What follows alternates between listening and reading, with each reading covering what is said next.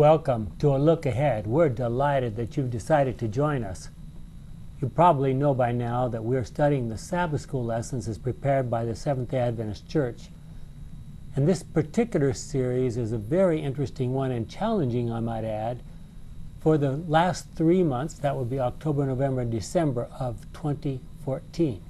This particular lesson is entitled Enduring Temptation. It's lesson number 3 in that series for October 18 of 2014.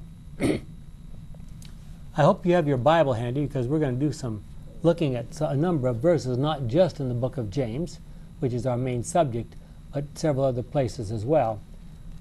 So if you have your Bible in hand, let's bow our heads together and let's ask the Lord to guide us.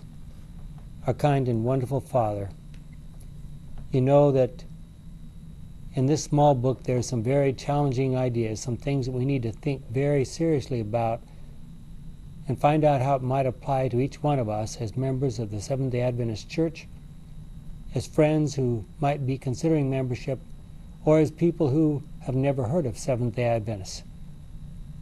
We now turn to this book to see what we can discover in today's lesson, is our prayer in Jesus' name. Amen. This lesson is all about temptation. When was the last time you heard a whole Sabbath School lesson, or maybe a whole sermon about temptation? When I first read that, Ken, I have to say, I thought, sure I have. No, I don't think. Then when you start thinking the difference between temptation and sin, it's different. Yes. Unfortunately, as many people know, the Christian church is focused for hundreds of years not on avoiding sin so much, although we all assume that that's our goal. We focus on what to do about sin after it's happened. That's not the right approach. Well, here's what our Sabbath School Bible Study Guide says. We all have experienced it. We resolve not to give in to temptation, but in the heat of the battle our resolve melts, and much to our own sense of shame and self-loathing, we fall into sin. Sometimes it seems the more we focus on not sinning, the more powerless against temptation we feel, and the more hopeless our condition appears. We wonder if indeed we are saved at all. It's hard to imagine any serious Christian who hasn't wondered about his or her own salvation, especially after having just fallen into sin. That, of course, is a section for October 11. Well, we believe that temptation leads to sin. Does anybody have any question about that? So shouldn't we be focusing more on temptation instead of focusing so much attention on sin? I mean, doesn't that make sense? If we really want to stop sinning, we ought to be focusing on temptation, because if you can stop the temptation, theoretically you stop the sinning, right? Prevention methods. That's my specialty. Hey, that's why I like this. It's funny that you use just the word temptation in its raw form. Uh-huh. What if I get tempted to eat between meals every once in a while? So when I do that, is that a sin? Hey, you want me to get myself in trouble right at the beginning of this? Wait a few minutes. Wait a few minutes. Well, let me be honest. I think anytime we do something that we think may be wrong, we're actually committing a sin. We're damaging the neural pathways in our brain. We're saying it's okay, it's all right to step over that boundary. It's all right to do something which I'm not too sure about, because if we do that, then it's easier to do it the next time, even easier to do it the next time, and so forth.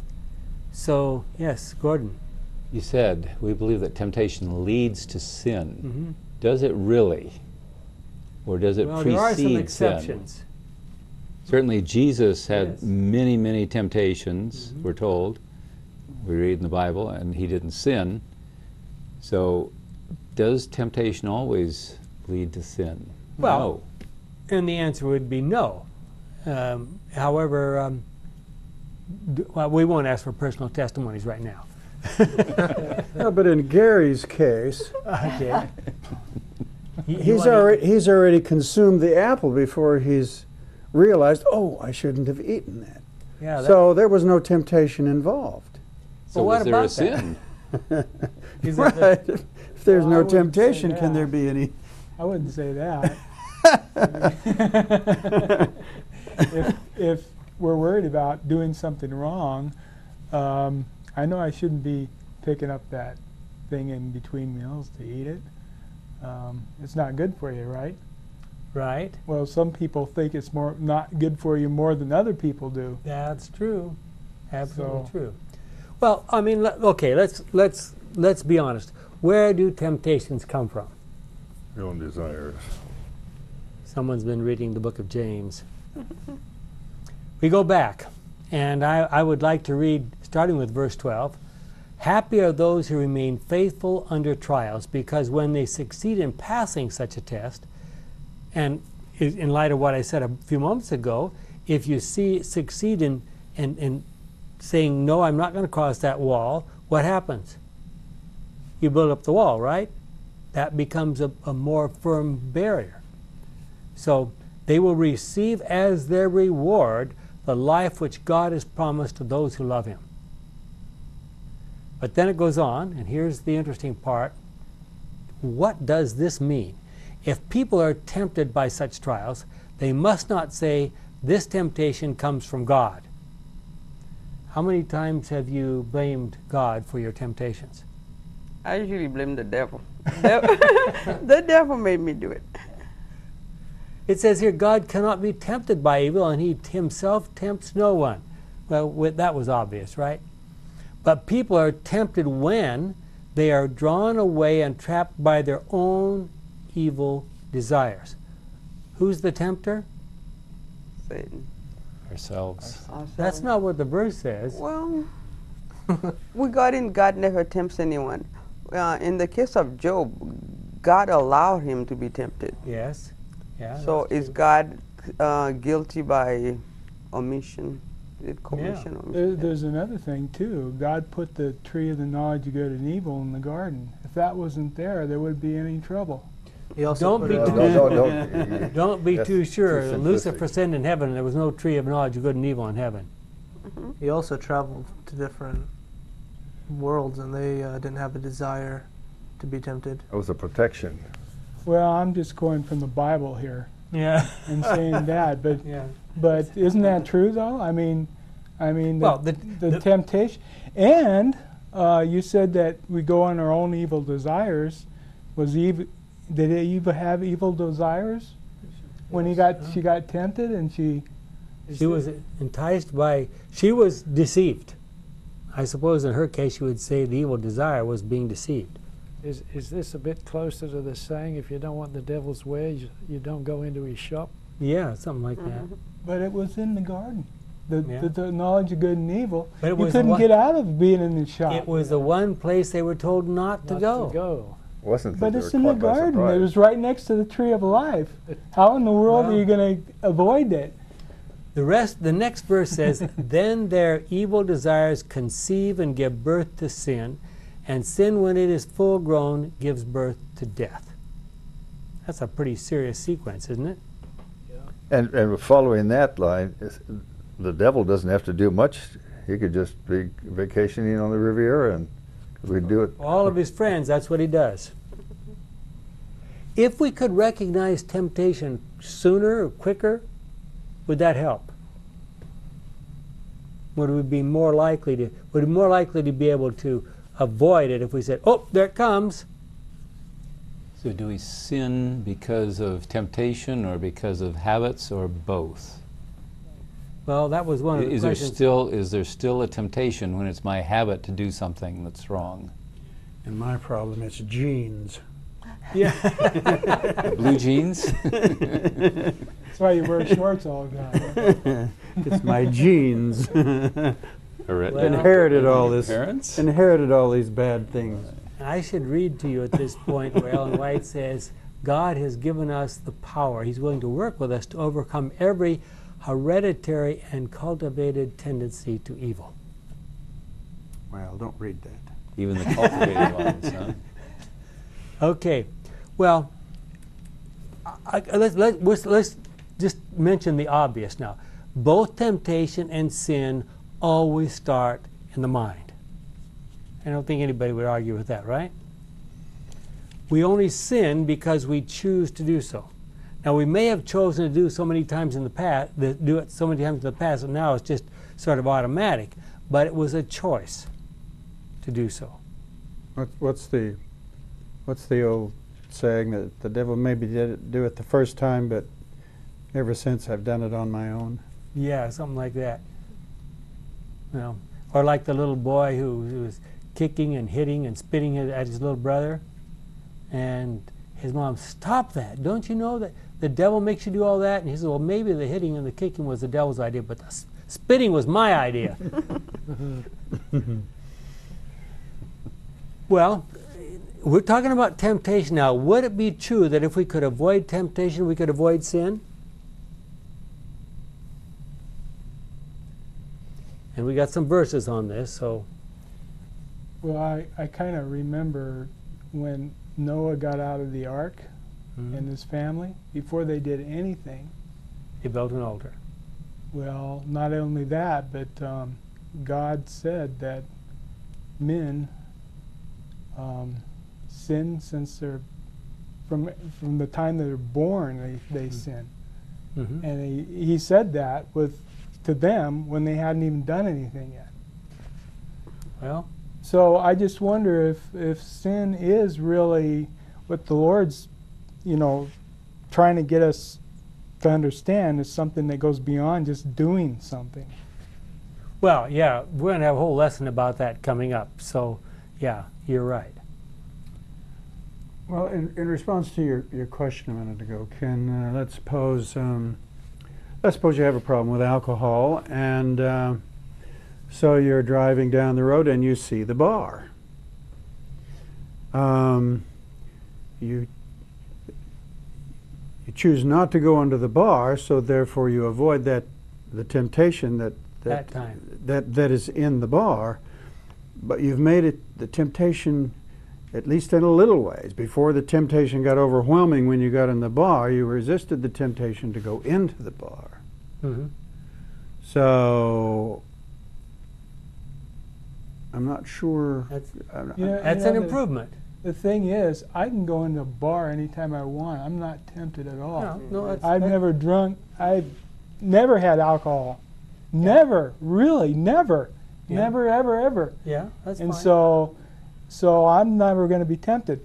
So if he avoids the bar, and I avoid the bar, it's But no. how are you going to? He's talking about someone who avoids his particular temptation and sin. Now, we won't talk about your temptations and your sins right now.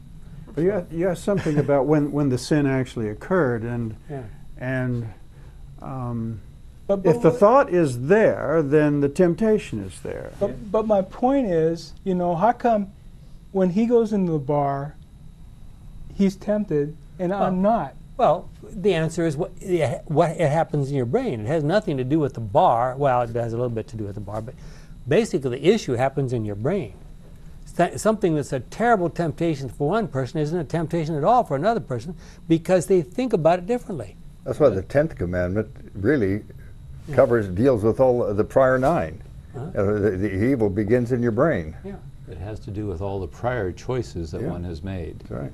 And as Jack Pravancha once said, he's not, when he drives by a bank, he's not tempted to go in and rob the bank, but someone else is. It's because of all the decisions he's made before that. Yeah. Okay, so we're all sinners anyway. Some people have Sure. make the decisions, and they're weak now, and some people aren't. That's right. But is any one of those guys any better? Well, I'm going to leave that up to the Lord to make a decision about that. We're But all sinners. what are the possible ways? Now let's talk about what we can do to try to avoid this. Ephesians 6:17 says, we have available to us a sword of the Spirit. What would be the sword of the Spirit? The Bible. Psalms 119:11 says, I keep your law in my heart so that I will not sin against you. That's a pretty obvious comment, right? They also call it the helmet of salvation. Yeah. And Luke 4:8, Jesus answered, the scripture says, worship the Lord your God and serve only him. So if we worship God, we read the Bible, we reverence God's law, does that protect us? Different people to varying degrees, because there are people who have the Bible all the time. We've heard of preachers and people who commit all kind of sin, who are drunkards and chase women or whatever and do all kind of things, and or even drug addicts. But it depends on a person. Like Gary mentioned, I've never drunk, but in way back 1982 or what have you, I smoked. I smoked marijuana. Because nobody in my family ever did it, because I'm from the Caribbean, not Jamaica. When I'm saying I'm the Caribbean, people think, oh, like Jamaican who smoke. With Asians, I don't know now. But then I've never seen it, I never heard of it. So I wanted to try it. But it wasn't something, I didn't see what the big hoo was. So I just left it alone. Just like drinking, I never wanted it. I never felt like drinking.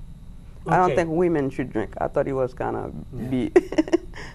We need to be honest about a few points. First of all, as already been mentioned, Jesus was tempted. You can be sure the devil tried every temptation he could possibly imagine on Jesus. And we read about the temptations out in the wilderness.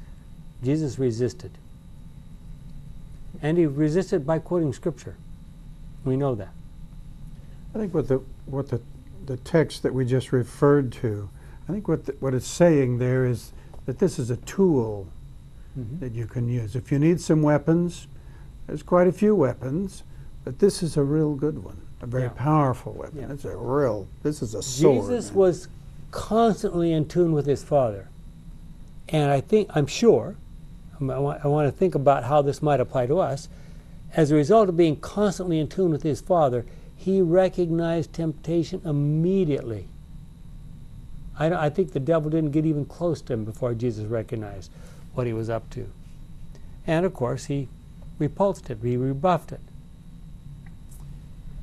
Did Jesus ever have to overcome a bad habit? He never had one, I know of. So that would be a head start, right? Not to have the bad habits. Well, if he inherited things that humans inherited, some tendencies, maybe. Huh? That is correct. Maybe there may have been tendencies from habits from his ancestors. So how would Mary. David had some interesting habits, didn't he? And tendencies. Yeah. Well, how does focusing on the life of Jesus protect us from temptation and sin? Could we, theoretically at least, become so familiar with the story of Jesus that when we're tempted, we'd immediately recognize the hazard and the danger, and like Jesus, turn a deaf ear to the devil? Is that possible? Well, I think when you focus on the life of Jesus, you become acquainted with Jesus. You become, there's something about the stories in the Bible, and certainly stories about Jesus, where you, although these people are, I mentioned this about Abraham, for example, when you read about Abraham, he actually, and you think about him, actually becomes almost a father to you, almost real. And it's this would be the same with Jesus, I would think, only even more so, because Jesus is alive and well and seeks to have an intimate. Yeah. So I would think making this being a friend through acquaintance and so on and so forth, there is a power there. There's an association. There's an influence. Yep.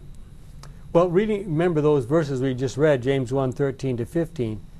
It's interesting that in the original Greek, it says each one of these things, temptation gives birth to death. Gives birth to sin, and sin gives birth to death, basically, and it grows up into death.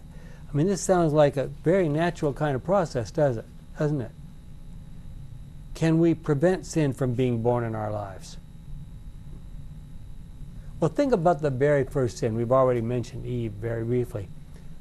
At what point, I've heard this discussed at almost ad nauseum, but not with you, so let's get your opinion. At what point did Eve sin? Just a couple lines above, you said temptation does not become sin until we yield to it. Mm-hmm. So, does yielding mean an action, or is it all in the head? That's what I'm asking you to tell me.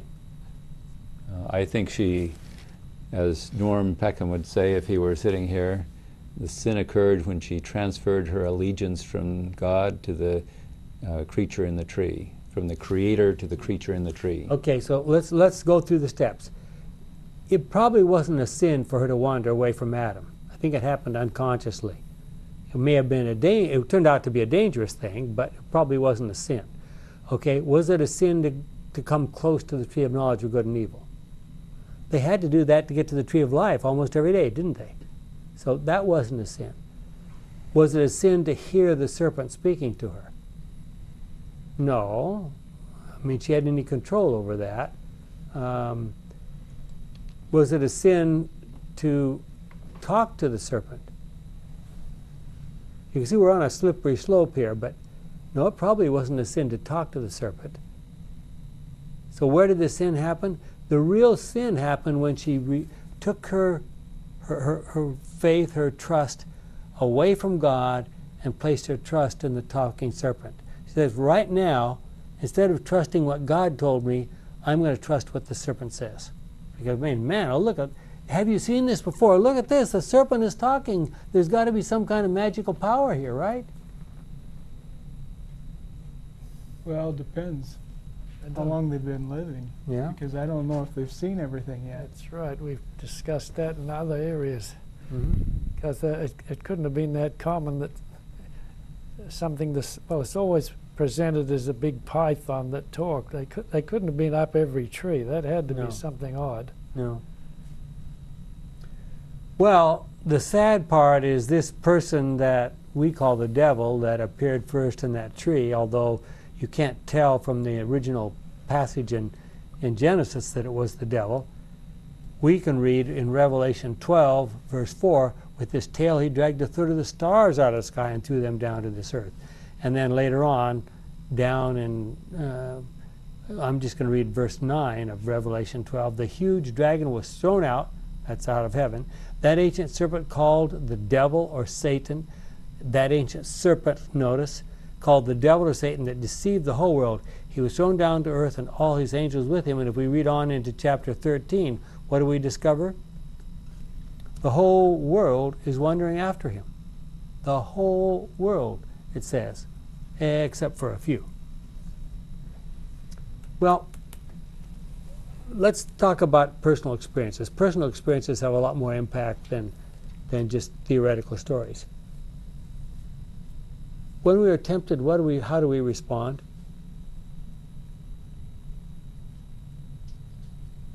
Now, try not to make your sins too obvious. Well, but let's be honest here. Why is sin attractive to human beings? Couldn't God have made it so that sin would not be attractive to us at all? Good question. You know, various sins, as you mentioned before, are of greater temptation to some than others. But is there something common to all sin that is the key ingredient that it doesn't make any difference what one person is responding to? There's a core thing there. What's that? Yeah. What's the common thing in response to all? If I wanted this now, let's not popsicle in between yes. meals here. Let's be careful here now, because do we want to suggest that maybe there's something wrong with the way God made us and that allows the devil to tempt us? You say we No. No. But it's easy to say no, but if we're saying we all have a sinful nature, and in the next breath we say we're made in the image of God, those two things don't seem to kind of really mesh, but Wow. it's kind of strange. And also we're using temptation, and often that word is used when we talk about sexual matters, or it's always negative, something we're tempted to do something negative. But when God told people to go and multiply the earth, You know, they had to get together and feel something to do that. But in every other way, people are like, oh my God, don't say this, this is bad. I don't get it. It's very confusing. You know, we're kind of talking about sin as a behavior. Okay. Is that what we're talking about? Everything's Well, we suggested behavior? that sin starts in the mind. Well, that's true, but it Jesus starts said- in the mind. But Jesus it said seems that like, very clearly in Matthew 5. Yeah, that's true. But then we point at the behavior and say, there it is. That's sin. Why do we do that? Why do we do that? Well, Because I can't see inside your brain. I'm thinking though. I'm looking at the sin. Uh-huh. Because you can look at sin as there's a result to sin or to bad decisions. You get results back and they're bad. But why is it that a bad behavior comes back as death? I mean, because we know there's why lots. why not just make the whole universe okay, whatever you do, blood be on your own head, because when you not do affect somebody else. when you do well, even that, because it's going to make a bad thing happen. I mean, you're going to get bad results back. We know And that. so why shouldn't that be sufficient instead of just saying, well, what you're going to get back is death because God's going to make it that way? Well, does God always make it that way? Well, we're all going to If- die. if- I mean, if someone- He's going to get rid of sin somehow, and they're all going to die. God doesn't make this. You make choices, and those choices separate you from God. That's what sin is. It's choices which result in a self-separation or distancing from God, and because God is a life source, you get so far away you're going to yourself cease up. to exist. So that's really what God does not impose this consequence on you. You're making choices which separate you from God, and you die. So you cease to exist, but the devil is pretty bad right now, and he's still existing. So why is he still existing if he's gone away so far? Well, it's keeping them alive. Well, why doesn't he just keep everybody alive forever then? How long Well, do you want? some people believe that. You know, You're evading my question. No. Why No. not? Well, the answer is to how long do you want this mess to go on? Do you want it to come to an end or not? ultimately, Well, I want it to come to an end, but I Okay, wonder bingo. if coming and threatening you with death God's by not saying threatening that the anybody with wage death. is warning. death. It's a warning. No, listen, I'm just trying to think this out here. I'm trying to figure this out. I'm not Okay. trying to knock anybody's idea, but I'm just trying to figure this out. Jay, I think you've got there some words from Ellen White that might tell us something about temptation. Well, they're Its awfully result. not real comfortable words. It's from article Signs of the Times, October 4, 1883. Here's what she says. By earnest prayer and living faith, we can resist the assaults of Satan and keep our hearts unspotted from pollution. Sounds like James 1, doesn't it? The strongest temptation is no excuse for sin. However great the pressure brought to bear upon the soul, transgression is our own act. It is not in the power of earth or hell to compel anybody to sin. The will must consent. The heart must yield. Or passion cannot overbear reason, nor iniquity triumph over righteousness. Wow. So we go back to James. Look at verses 16, James 1. We're down to verse 16 and 17. Do not be deceived, my dear brothers and sisters. Every good gift and every perfect present comes from heaven. It comes down from God, the creator of the heavenly lights, who does not change or cause darkness by turning. What do those verses mean?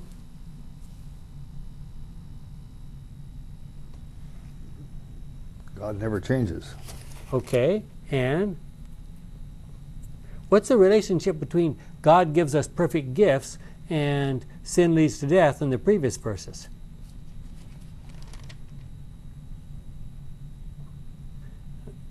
Maybe we're not sure. But what is the most important gifts that God gives us, or potentially could give us? Life. Life. Okay. And not just life here and now, eternal life.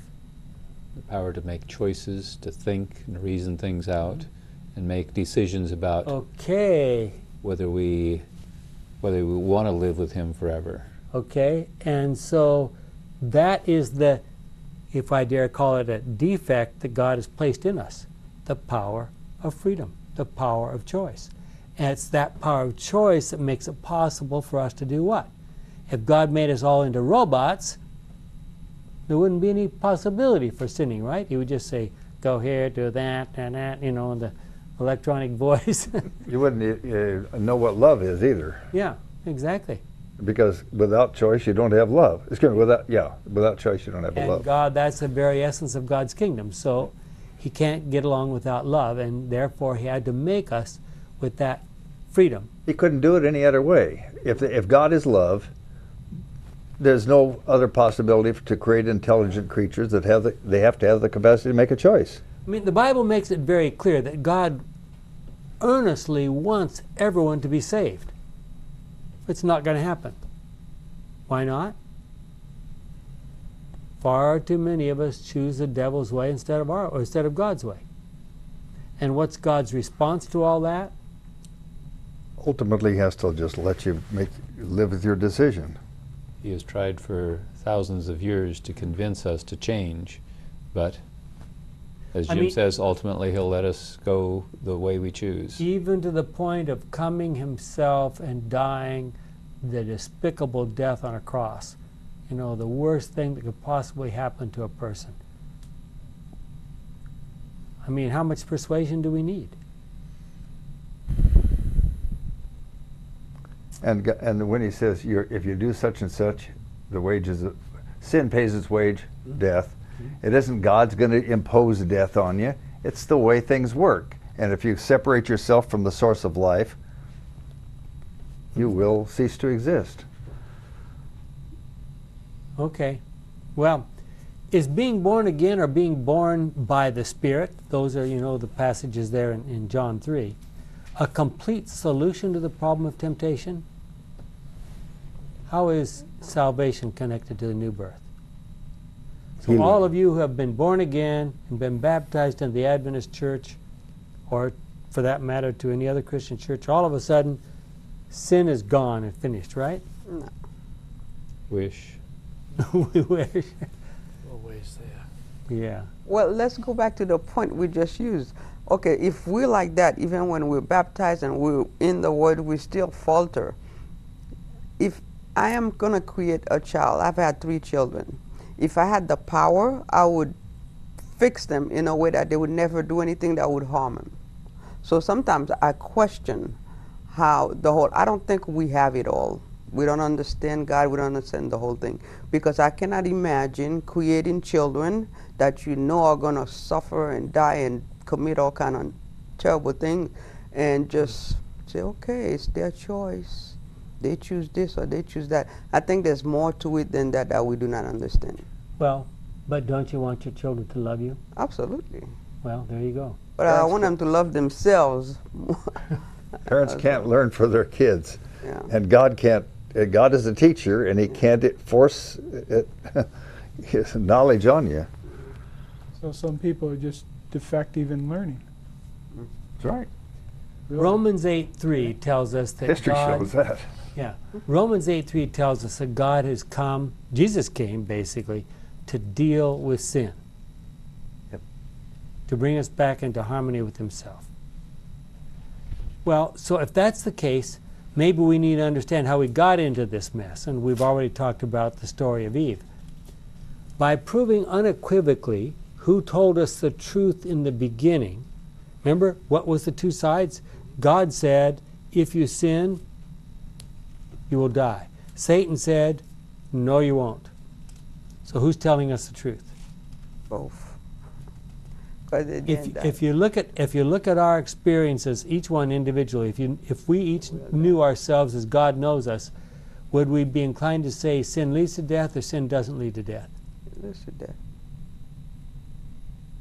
I think most of us would say, we're sinners, we're doing fine, we're still here, we're alive, we're breathing, whatever. You know, Gary said that a little while ago. Satan's still alive. You know, it seems like maybe sin doesn't lead to death. But we all know we're ultimately going to die.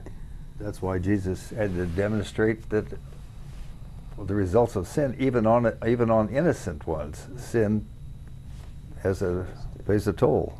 I'll never forget the experience I had when I first became a physician, and some people who were, I guess, a class behind my wife in nursing school, they were driving just a few blocks from where we're sitting here, and a drunk guy came across the median, hit him head on and killed one of them and seriously wounded the other, and I had to take care of her in the hospital.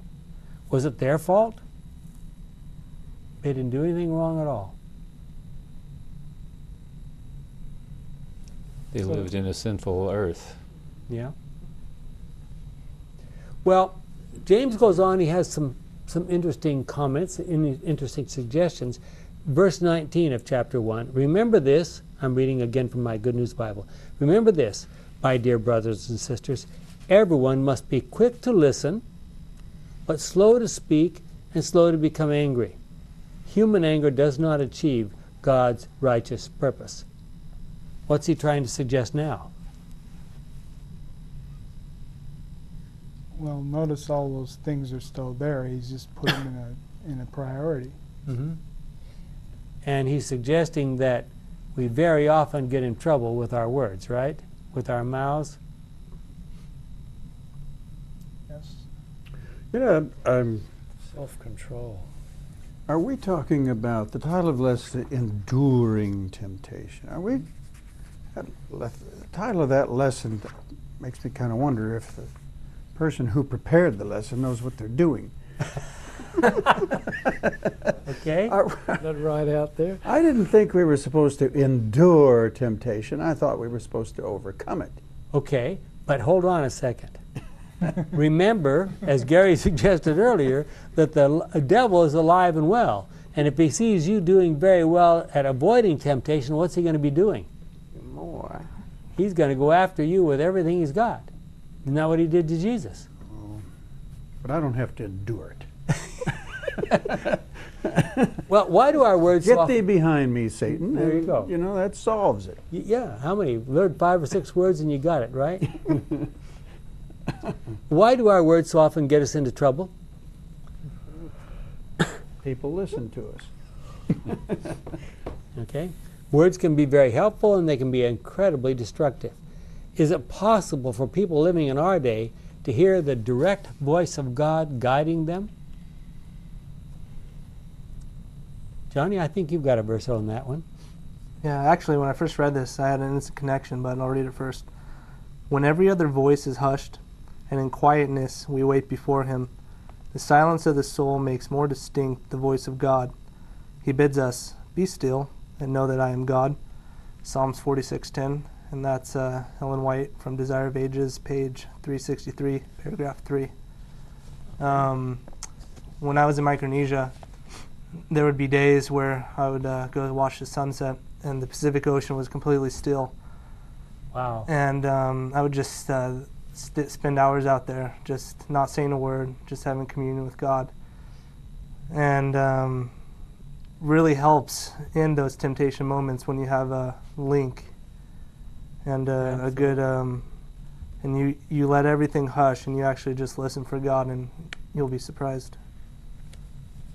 What would happen if we always offered to, even started our day with the silent word of prayer, okay, God guide me, and every time we know we're facing a difficult situation, just a quick word of prayer, say, God,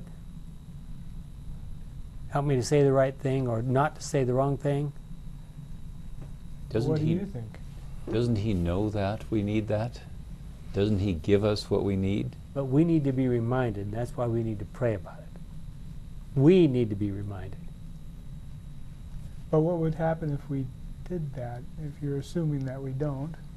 Depends Well, where. maybe since you're the man with experience, you should tell me what happens. No, I just try to go from your question there. I mean, you assume that nobody starts their day in the morning because you said, what if everybody did that? Yeah. Or what if we did that? That means we don't do that. And so if we don't do it, what would happen if we did do it? So tell us. And I quote from Proverbs 15, verse 1. A gentle answer quietens anger, but a harsh one stirs it up. Would that be a clue? Let's try Isaiah 50, verse 4. The sovereign Lord has taught me what to say so that I can strengthen the weary. Every morning he makes me eager to hear what he is going to teach me. Would that be a good thing? What about Ephesians 4:29? Do not use harmful words, but only helpful words, the kind that build up and provide what is needed, so that what you say will do good to those who hear you. Doesn't that sound like a good idea? And I could go on. Well, we've suggested that Jesus is our example. Think about the stories you know from the Gospels. The people who followed Jesus, who were listening to his words and so forth, what did they think about his language? Why were they hanging on his words?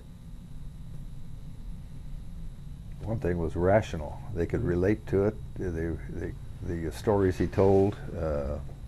You know, in a number of places it says he taught as one who had authority, not like the scribes and Pharisees. Why do you think?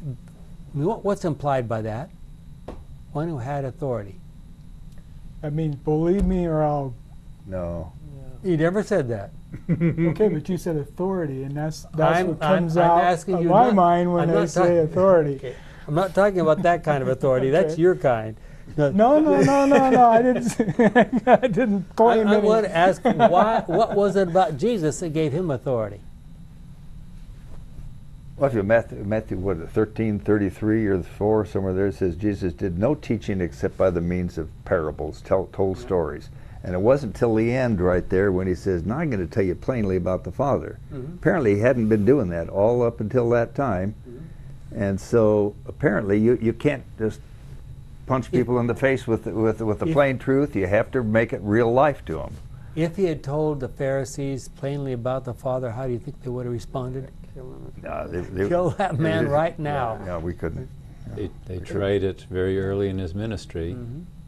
I guess the authority, I would think it is. I think what you're looking for is the one that have you ever talked to somebody that really knows what he's talking about? Can you tell the difference between a guy that fakes it versus a guy that really knows what he's talking about? If he talks about engines, you know, a guy comes in and says, oh, I know all about engines, and he kind of fakes it, and you get a guy in there that knows all about engines, and he'll tell you, connect everything together and make it plain and all that. I mean, I guess that's the authority that you're looking for. Well, I'll give you an example from my experience today. I had a woman patient come in, and her husband came with her. And after I'd sort of talked to her for a moment or two, he had to speak up. He says, you know, the last time we came in here, you told me to do a certain exercise to take care of a problem. It went away. It's amazing. He thought he was going to have to surgery. He thought, who knows what was going to happen. And I said, no, you just do this simple exercise and it'll take care of it. He says, it's amazing to talk to someone who knows how to take care of things. I mean, the point is, when Jesus spoke and you listened, when he got to the end, you say, inherently, you know from your own life experiences exactly what he said was true. It was so obvious true that you know, why didn't I think of that kind of stuff? Nothing ostentatious about Christ's activity. Yeah.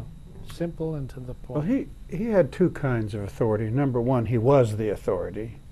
But at the same time, it's our understanding that he didn't do much of anything that we could not do if we access the same power. So we too can be authorities in whatever way God wants us to be authority, if we will access the power or the way that God wants us to, whatever He wants us to access. The Bible has some very interesting things to say about how we're supposed to deal with sin as we try to endure temptation. Sorry, Jay. It's very interesting if you go back to Zechariah 3, and where our time is running away from us here. You go back to Zechariah 3. What happened to those filthy garments that Joshua the high priest had on when they got ready to put the new garments on him? They were taken off.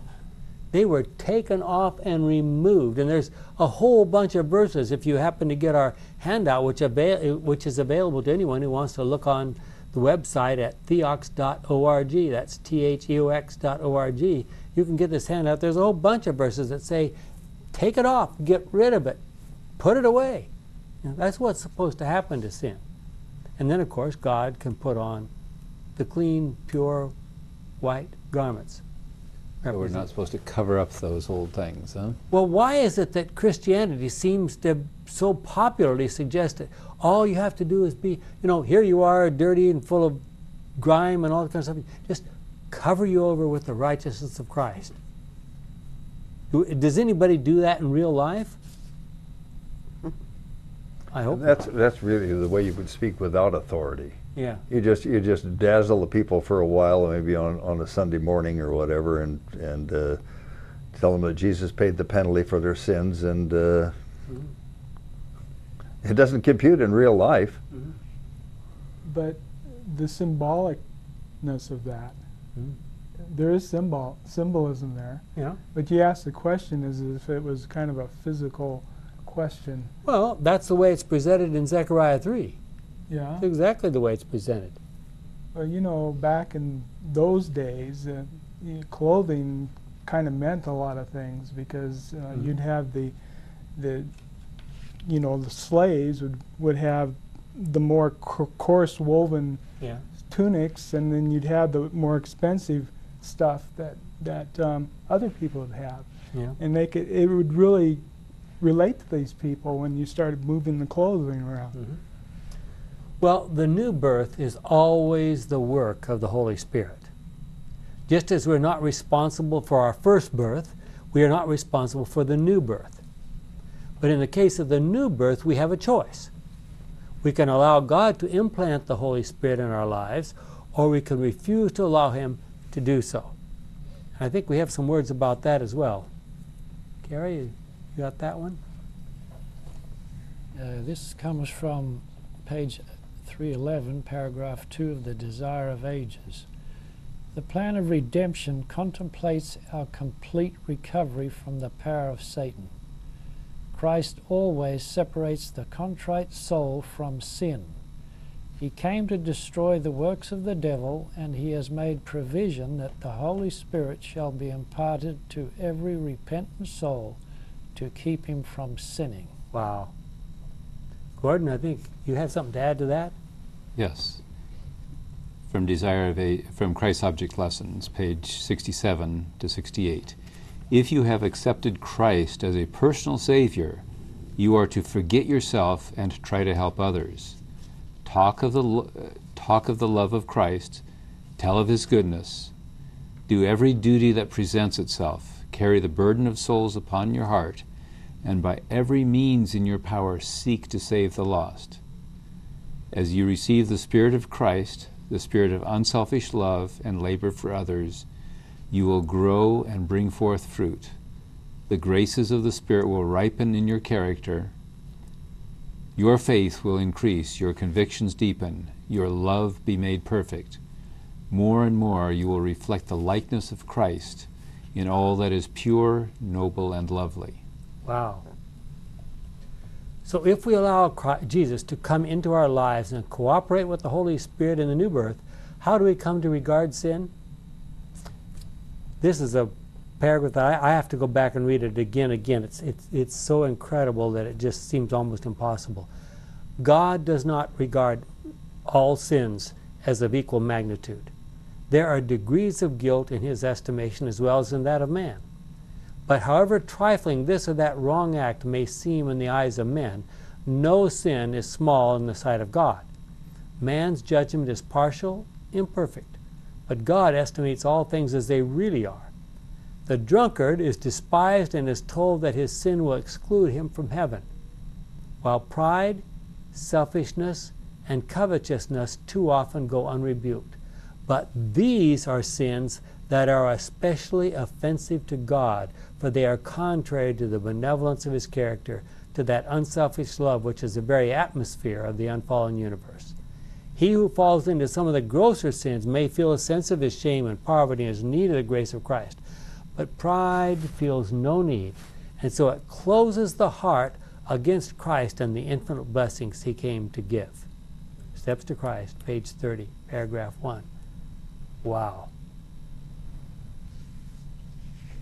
So what is it exactly that God doesn't like the most? I didn't quite catch that. Pride, selfishness, covetousness. And what difference is that from the other sin? Well, Make it less, make it the more. reason that's so serious is because it tends to make us think we're all right, we don't need help. Was a pretentious piety, nauseating to the Lord. Yeah.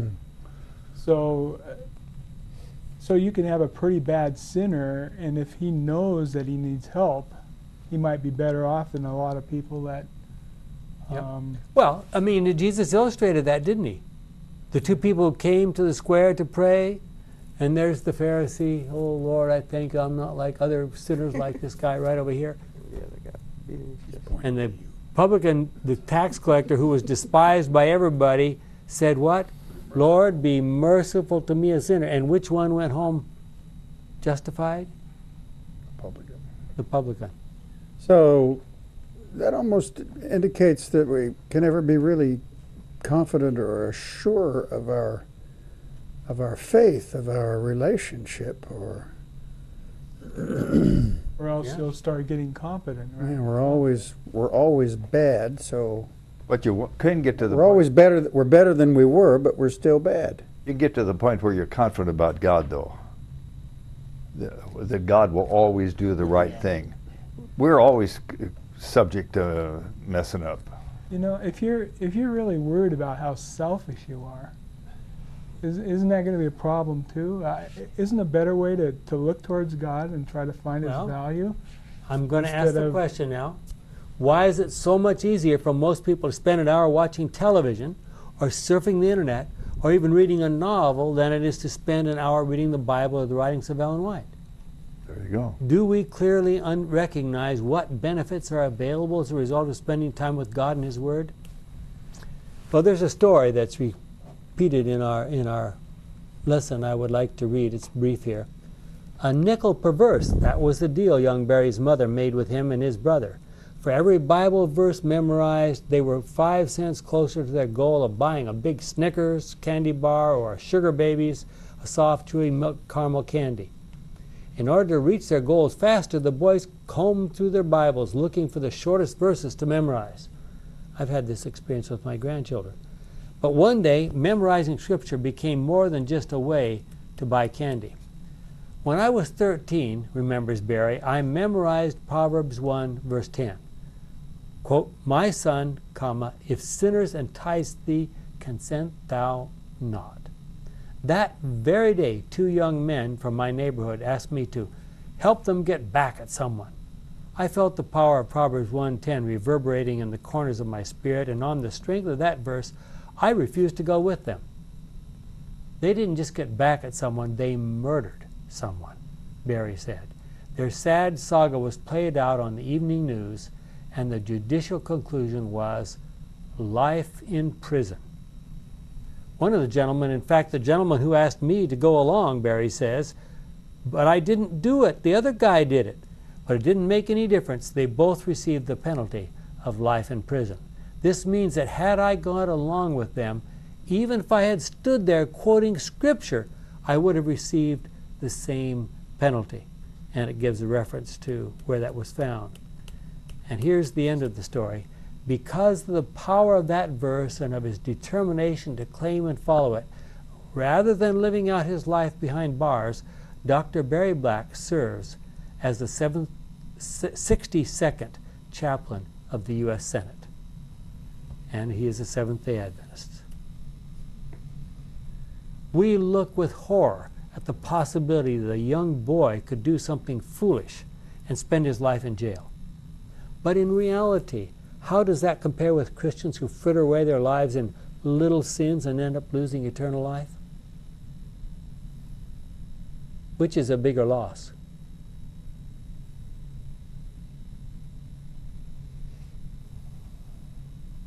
Could you make a list of the evil desires in your own life? You don't have to share it with anybody. Have you experimented with God's ways of overcoming those evil desires?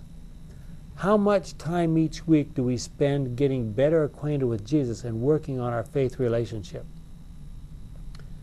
Memorizing Scripture, we've talked about the experience of Barry. Memorizing Scripture has almost become a lost art. Is it time for us to resurrect that lost skill? There's a free app available on the internet that can be very helpful to memorizing Scripture. Go to http, you know this, / scripturetyper.com. That's Scripture, SCRIPTURE, Typer, TYPER, because it's talking about actually typing it out. Scripturetyper.com to get the details.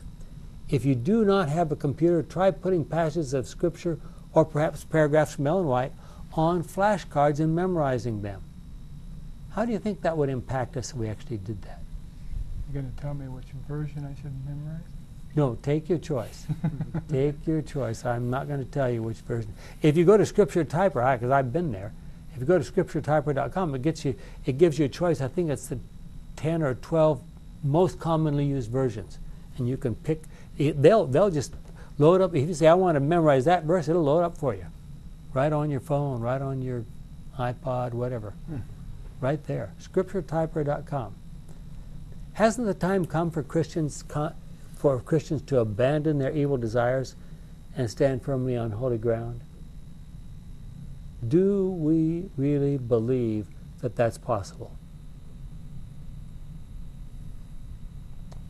Enduring temptation, Jay, we don't have to sit there and play with it, pretend like we like it, but we don't really want it.